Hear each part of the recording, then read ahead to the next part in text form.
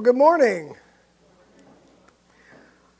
Dennis, I do want to tell you, I know as a church we appreciate the work that you put in there, and I know it's hard to get up and make these announcements. Oh, crap. No, don't do it. Don't do it.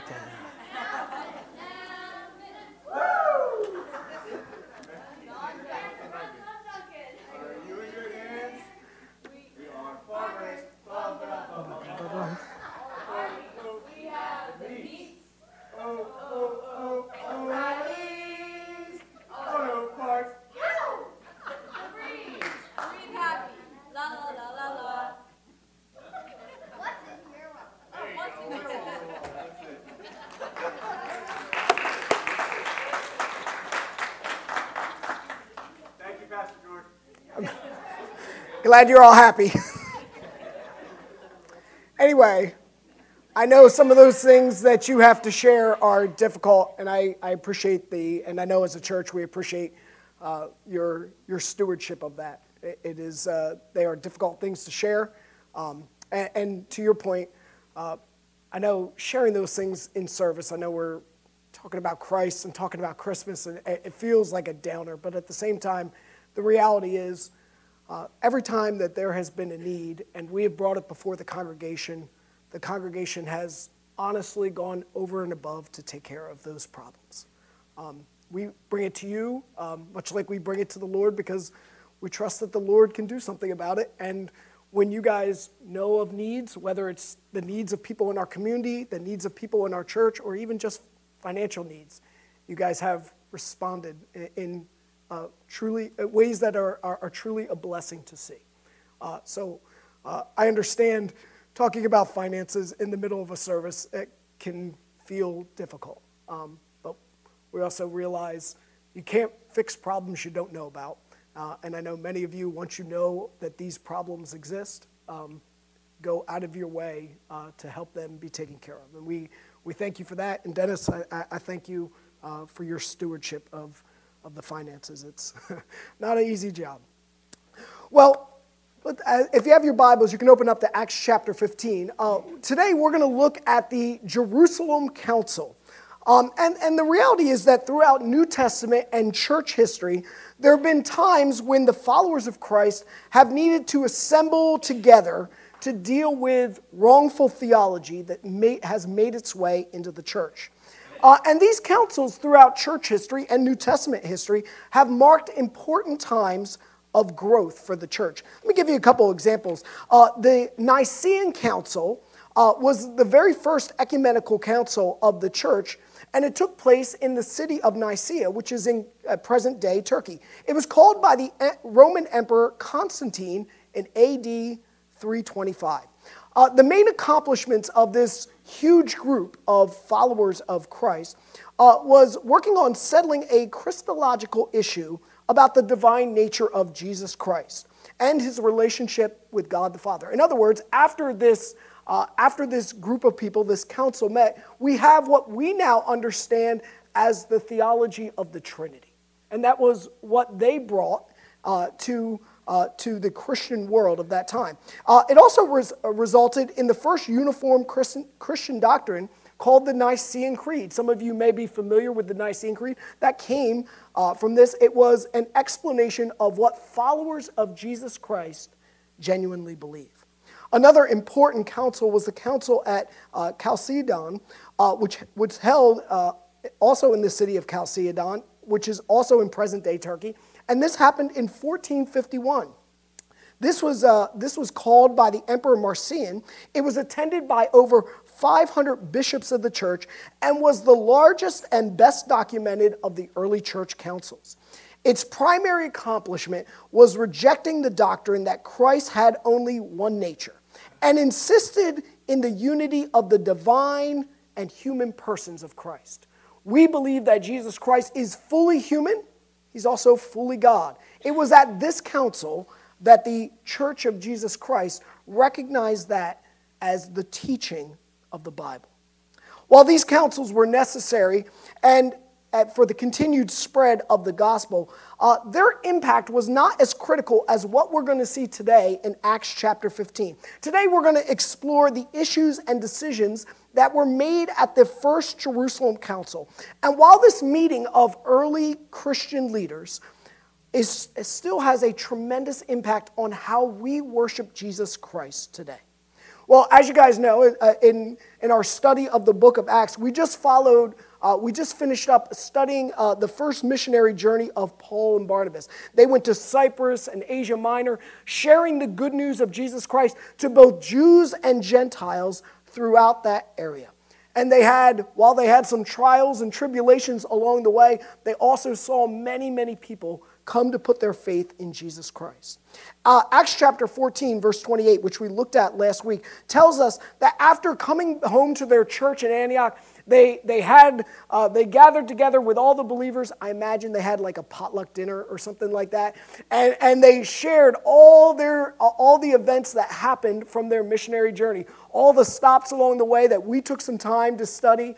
They shared with them. But it also tells us that after this really intense mission trip that they were on, that Paul and Barnabas had an extended break from traveling, and it says that they enjoyed fellowship in their home church. In other words, Paul and Barnabas got a much-needed rest. They got to sit in the pew and relax and be fed instead of feeding other people.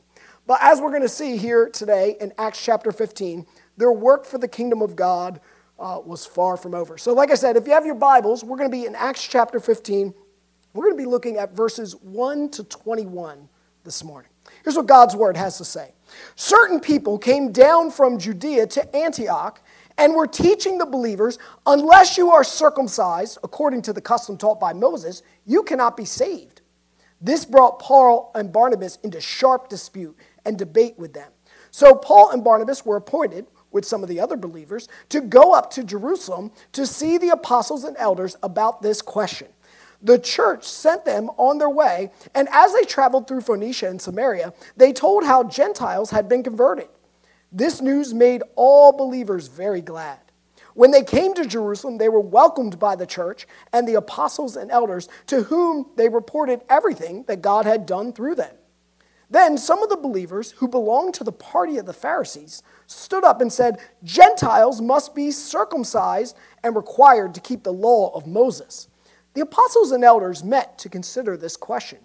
After much discussion, Peter got up and addressed them. Brothers, you know that some time ago God made a choice among you that the Gentiles might hear from my lips the message of the gospel and believe. God, who knows the heart, showed that he accepted them by giving the Holy Spirit to them, just as he did to us. He did not discriminate between us and them, for he purified their hearts by faith. Now then, why do you try to test God by putting on the necks of the Gentiles a yoke that neither we nor our ancestors have been able to bear? No, we believe that it is through grace of our Lord Jesus Christ that we are saved, just as they are.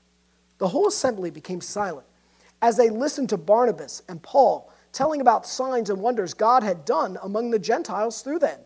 When they finished, James spoke up. Brothers, he said, listen to me. Simon has described to us how God first intervened to choose a people from his name from the Gentiles. The word of the prophets are in agreement with this, as it is written, after this I will return and rebuild David's fallen tent. Its ruins I will rebuild and I will restore it. The rest of mankind may seek the Lord, even all the Gentiles who bear my name, says the Lord who does these things known from long ago. This is my judgment, therefore, that we should not make it difficult for the Gentiles who are turning to God. Instead, we should write to them, telling them to abstain from food polluted by idols, from sexual immorality, and from meats of strangled animals, and from blood. For the law of Moses has been preached in every city from the earliest times and is read in the synagogues on every Sabbath. Let's pray, and we'll explore this first council together. Heavenly Father, Lord, we thank you so much for this day. We thank you for the opportunity to look at your word, to read your word, to understand and interpret your word, and to apply it to our lives today. The same truths that the church is dealing with here in Acts 15 are the same things we deal with today, Father. So, Lord, guide us and direct us through your Holy Spirit as we consider what this passage says for us. We ask all these things in Jesus Christ's name. Amen. Well, as we saw, most of Acts chapter 15 covers the events of the First Jerusalem Council. And while reading this chapter of the Bible is equivalent to reading meeting minutes. In fact, if you're interested, we have meetings here at the church. We keep all the minutes back there. If you really liked that passage and you're like, man, that was compelling stuff, you can grab deacons' minutes, trustees' minutes. They're all up there, and you can read through our meetings, our minutes from our meetings.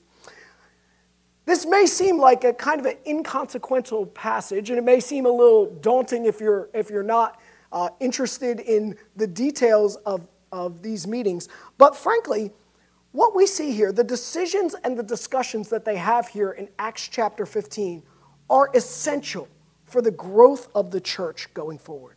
And the decisions they make at the end of this chapter are going to have a lasting impact on what happens as the gospel goes to the ends of the earth. So let's take a look at this for a minute. Let's start by looking at the event. What is it that brought about this first council? Well, if you look in verses 1 and 2, we see that teachers come to the church in Antioch teaching salvation that included circumcision and adherence to the Mosaic law. So we have these teachers that come from Judea. We find out in verse 24, if you go a little bit beyond this passage, that the Jerusalem church says, hey, we didn't send these guys. They came on their own accord. Like this wasn't teachers that the Jerusalem church sent. They were on their own. So they come into this Antioch church. Now remember, the church in Antioch, and we looked at the foundation of the church a few weeks ago, is made up of both Jews and Gentiles. They're worshiping together in this church. So these teachers come in and they say to the Gentiles that are in the congregation, unless you are circumcised and you start following the Mosaic law, you're not actually saved. Well, not surprisingly, what was Paul and Barnabas' response to this? They just spent a whole mission trip preaching the same gospel to both Jews and Gentiles, right? They didn't differentiate between the two. They preached Jesus Christ crucified to both of them. So when this guy gets up in their home church, or these teachers get up in their home church and say, hey, you got to get circumcised, you got to start following the Mosaic law, or you ain't going to heaven. What's Paul and Barnabas' response? It says they immediately start disputing them in church. And they're so riled up about this that they decide, hey, we're going to Jerusalem and we're going to find out, is this what they're teaching in Jerusalem too?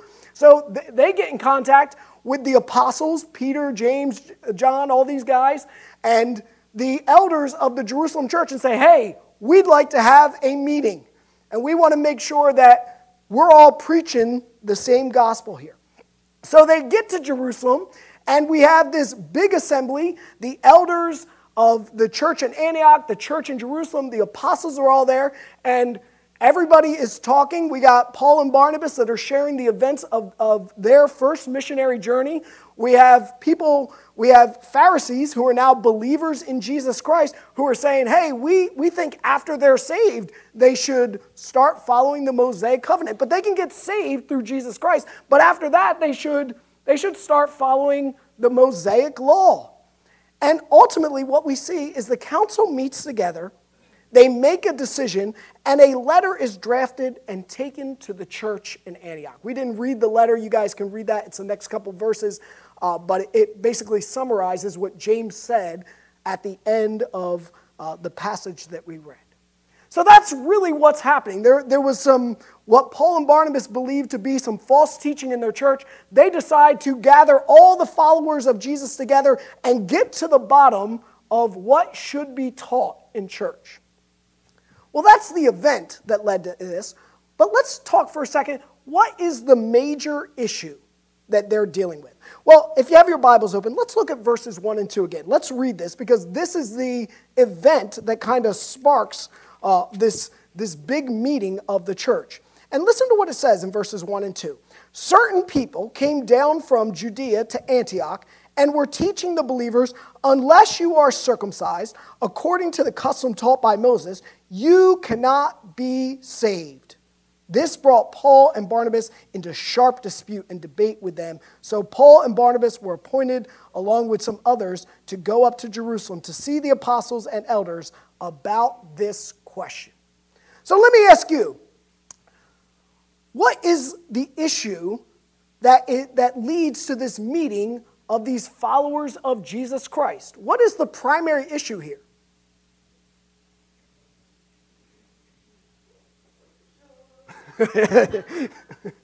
We're going to bust out into song here, yeah? Yeah, I heard a couple different people say, the primary issue here is that these teachers that came from Judea are preaching that salvation comes from works. Yeah, they said, unless you are circumcised, unless you do this human action, unless you adhere to the Mosaic law, unless you do the works of the law, it says they could not get saved. Not they got saved and then decided to do that stuff. They said, no, you're not eligible for salvation unless you are circumcised and you begin to follow the Mosaic law. In other words, all those people that Paul and Barnabas led to the Lord, and we don't read that they circumcised anyone. We don't read that they made them become proselytes to Judaism. They would say none of those people actually had a saving relationship with Jesus Christ. They are all still lost in their sin. See, in verse 1, we see that these teachers from Judea were saying that unless they were circumcised, you couldn't be saved. In other words, they had turned salvation into from an act of God's grace into a work of man. Needless to say, this didn't sit well with the church in Antioch, and frankly, it shouldn't sit well with us either. Why? Well, Ephesians 2:8-9 tells us. It says this, "For it is by grace you have been saved, through faith. And this is not from yourselves, it's the gift of God, not by works, so that no one can boast." I'm not sure the Bible can put it much clearer than that. Salvation is not a work of our hands, it is a gift of God. Listen, if we can earn heaven, guess what? We should be celebrated as people. Man, if I could do enough good that I could get myself to heaven, I'm pretty awesome. But the Bible says that's not the case at all. It is a gift given to me by God. I have no reason to boast in anything I do because nothing I do gets me to heaven. It is not good works that make us right in the eyes of God. It is God's grace that any of us are saved. Paul goes on and explains this even more in Romans chapter 3, verse 28, when he says this, "For we maintain that a person is justified by faith, apart from the works of the law." That idea of being justified is being found not guilty in the eyes of God. When someone is justified, it's as God seeing them as without sin. God doesn't see us without sin because we've done a couple good things in our lives. He sees us without sin because of what Jesus Christ has done for us. The Judaizers that spoke in Antioch were teaching that followers of Christ had to adhere to the Mosaic law in order to obtain salvation. And the Bible is abundantly clear that that is not the case. In Galatians chapter 2, verse 16, we read this, "Now that a person is not justified by works of the law, but by faith in Jesus Christ, so we too have put our faith in Christ Jesus, that we may be justified by faith in Christ and not by works of the law, because by the works of the law no one is justified." Now listen, there are a lot of deep theological terms that are found in those passages, but simply put, if it were up to us, if somehow we could be justified by the works we do, it still wouldn't be enough. The reality is we can't do enough good to undo the sin in our lives. I found a video that simplifies what Galatians 2 is talking about. Let me show this to you right now. See, the problem that we face as people, and the reason that we don't want this to be works-based is simple. The Bible tells us very clearly we have all sinned and fallen short of the glory of God. if we're honest with ourselves, for some of us, it's pretty easy to see our sin. For some of us, we lie to ourselves. We try to balance the scale. We try and think, well, I've done so much more good than bad. But the reality is, the Bible tells us that a single sin separates us from God. How many things do I need to steal to be a thief? How many people do I need to kill to be a murderer? How many sins make me a sinner? One. And the reality is, the truth is, no matter how much we endeavor to do good in our lives, and listen, we are fully capable of doing things that please God. The reality is that a single sin separates us from God. That's why it can't be a work. It can't be the things that we do because we can't get there. Theologian R.C. Lenski writes this: to add anything to Christ as being necessary to salvation, say circumcision or any other kind of human work, is to deny that Christ is the complete Savior. It's to put something human on par with him, to make it the crowning point. And this is fatal for us. A bridge to heaven that is built 99% of Christ and 1% of us breaks down at the joint and ceases to be a bridge. Even if Christ is to be thought as carrying us 999 miles of the way and something merely human be required for that last mile, this would leave us hanging in the air of heaven and still being so far away. See, what makes the gospel truly amazing, hear me this when I say this, is that it is available to any person at any moment. Now, if there's human works involved, that's not the truth. But the reality is, if you're sitting here right now and you say, I want to believe in Jesus, I want to know this very moment if I could have everlasting life, it is available to you. Why? Because it's not about you or about us. It's about God's grace. Since there's no human effort and no human work involved, a person only needs to believe in the death and resurrection of Jesus Christ and call upon him to be the Lord of their lives. If you want to get saved, there's no need for a church meeting. There's no need for a membership class, for baptism, for circumcision, for the right hand of fellowship. It is just you and Jesus Christ.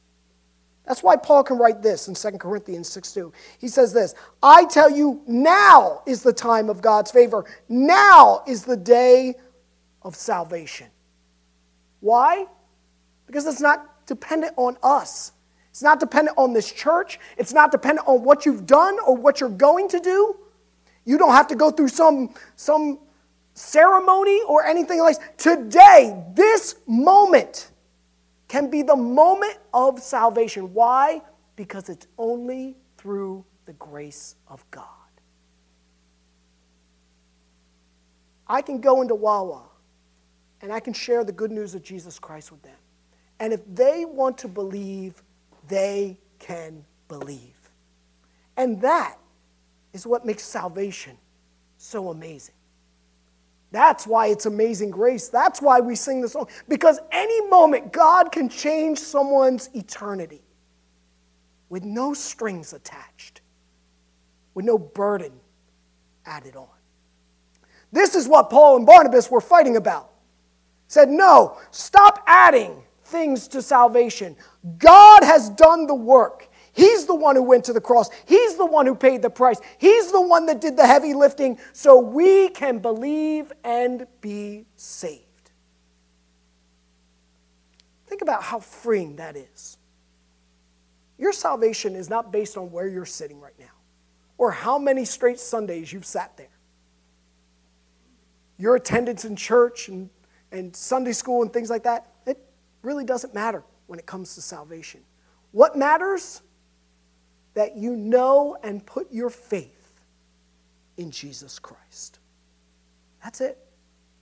That's what the Bible teaches about salvation. That's why Paul and Barnabas said, let's get everybody together and let's talk this out because we can't afford to get this wrong. And that's what they did. So let's look at the result of all this.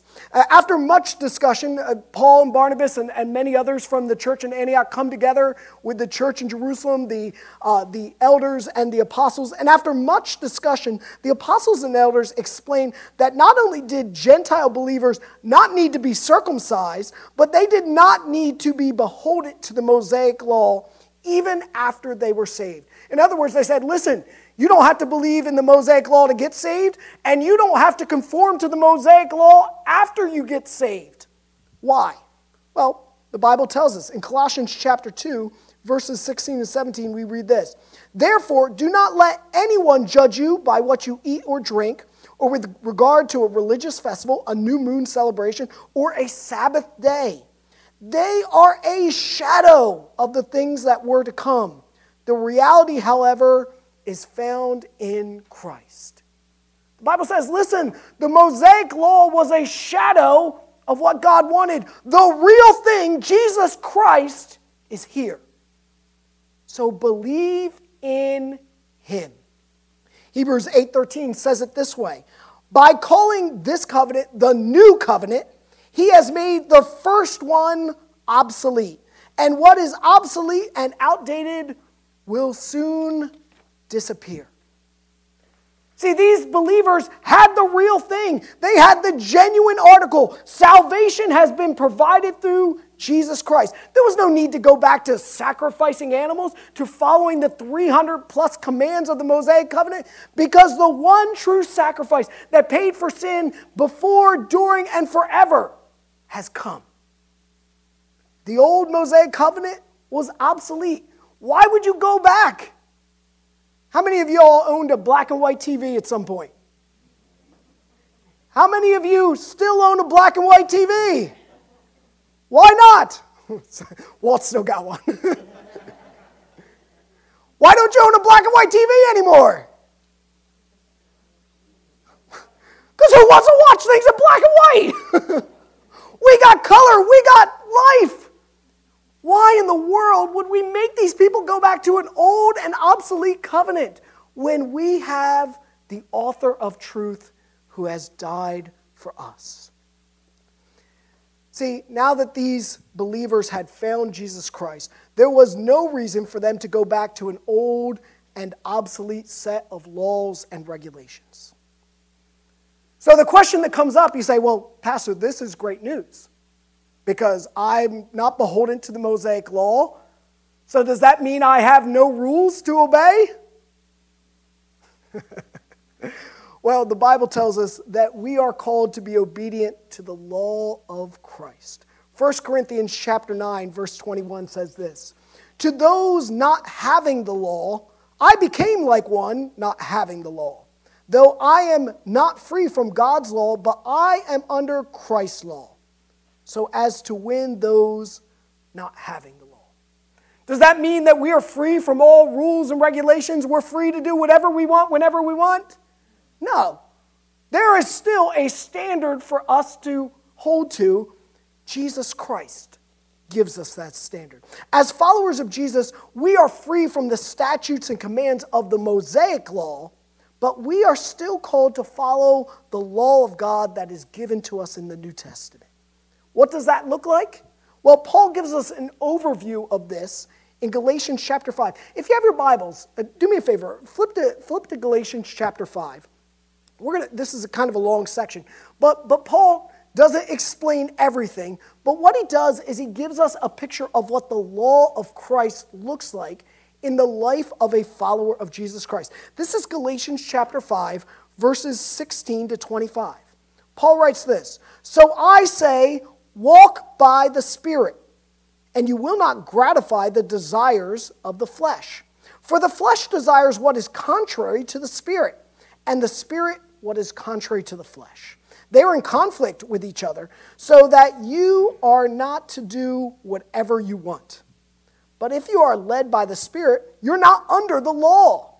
The acts of the flesh are obvious: sexual immorality, impurity, and debauchery, idolatry and witchcraft, hatred, discord, jealousy, fits of rage, selfish ambitions, dissensions, factions, and envy, drunkenness, orgies, and the like. I warn you, as I did before, that those who live like this will not inherit the kingdom of God. But the fruit of the Spirit is love, joy, peace, patience, kindness, goodness, faithfulness, gentleness, and self-control. Against such things there is no law. Those who belong to Christ Jesus have crucified the flesh with its passions and desires. Since we live by the Spirit, let us keep in step with the Spirit. That's the law of Christ. In the law of Christ, it tells us to abstain from certain things, and it also says to do other things. It gives us a list, not an exhaustive list. There are other things in the New Testament that we're told to abstain from. But it also tells us what our lives should look like as well, filled with love and joy and peace and patience, kindness, goodness, faithfulness, gentleness, self-control. This is what our lives should look like.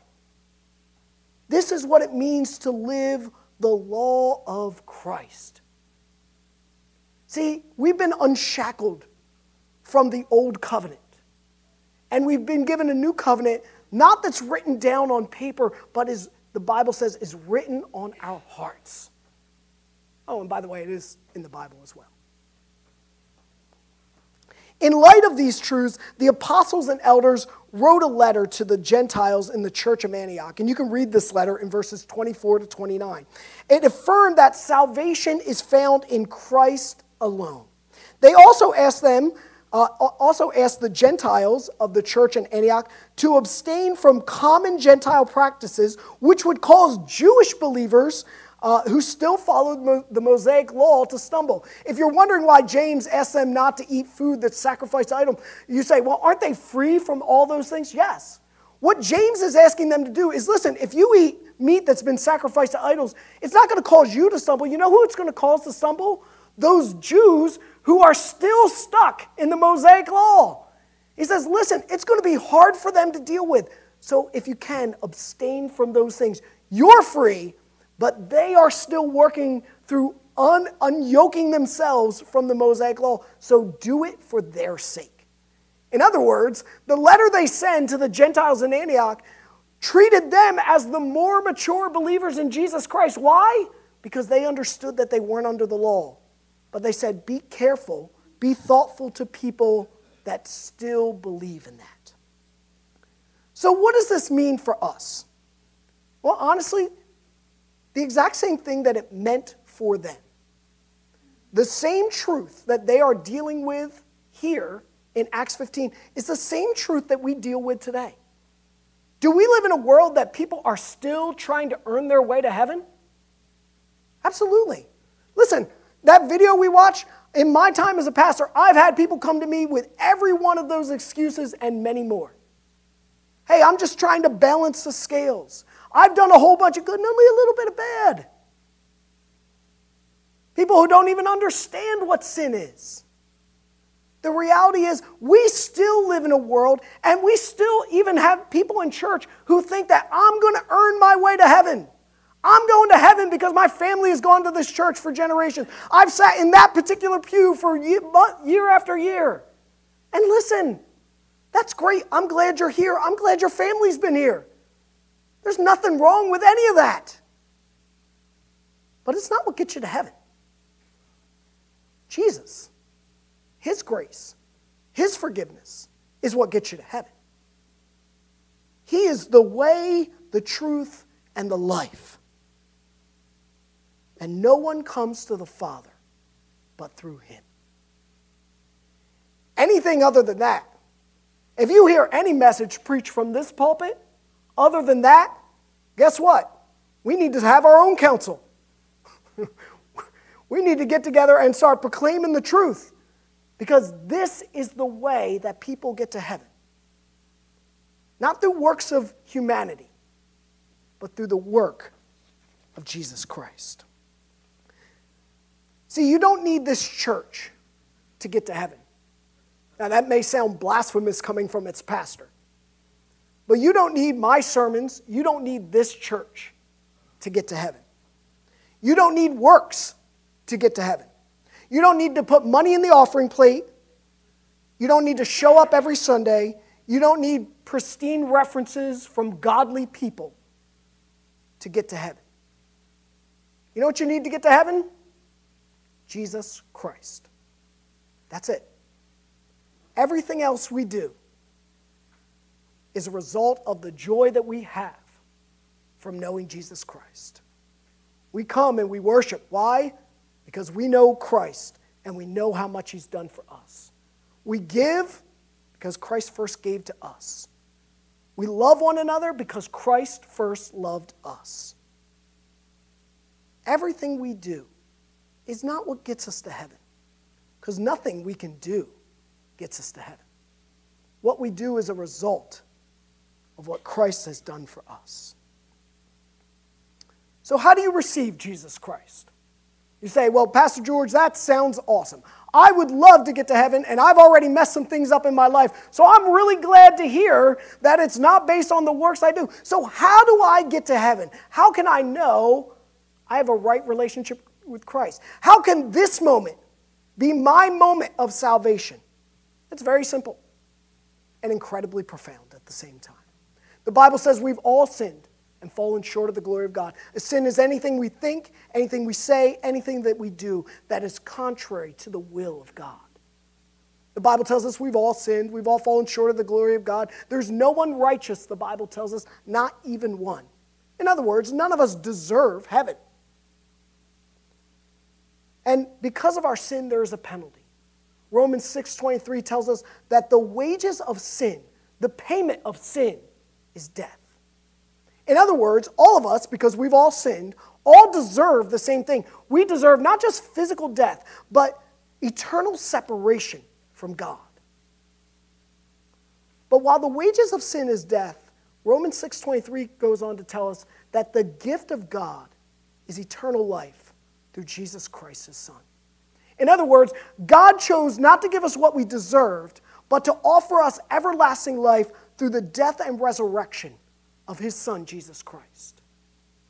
Well, how do we receive that gift? We're just a few weeks away for Christmas. Some of you, maybe most of you, are going to receive some kind of gift, but those gifts kind of sit under the tree. They don't become yours until you do what? Until you open them. The same is true with salvation. That gift is available to all people, but we have to receive it for ourselves. The Bible says that if we confess with our mouths that Jesus Christ is Lord and believe in our hearts that God raised him from the dead, we would be saved. Not we might be saved, not we could be saved, not that we'll be entered into a raffle to be saved. We can be certain that we are saved. We can know that today is the day of salvation. That's amazing, isn't it? No wonder we sing about this stuff. God loved us so much that he sent his Son to pay the price that we can't dream of paying and to offer us admission, adoption into his family. If you've never accepted Jesus Christ as your Savior, again, you don't need me. You don't need the church. You don't need some special meeting after Extra Mile today. Right here where you're sitting, at this moment, you can ask Jesus Christ to forgive your sins. You can confess that he is the Lord of your life and that you believe in him. And you know what? The Bible says you will be saved. Let's pray. Heavenly Father, Lord, we thank you for the opportunity to look at your word. And while reading about a business meeting may not sound like a compelling passage of the Bible, the reality is the things that they deal with at this meeting are incredibly important. They spell out the way that we come to know you as our Lord and Savior. And Lord, we are so thankful for the decision that they made. And even if they had gotten it wrong, you would have found a way. But Lord, we are thankful that your gift of salvation is not bought or earned. Because to be honest with you, there probably wouldn't be enough money for us to buy it. And we can't be good enough to earn it. And we'd all just sit there missing out on the greatest gift that has ever been offered. But Lord, none of us have to miss out. That gift is available to anybody and everybody. To all who would call upon the name of the Lord Jesus Christ can be saved. So if there's anyone here today who's never called on you as the Lord and Savior, or maybe there are some here who thought they know you, but they've been trying to earn your love instead of just receiving your love, I pray that you would be with them today. Because today can be the day of their salvation. This moment could be the moment that they go from being citizens of earth to being citizens of heaven. Lord, I ask for your blessing. I ask for your guidance. And I thank you for your Son, Jesus Christ. It's in his name we pray. Amen.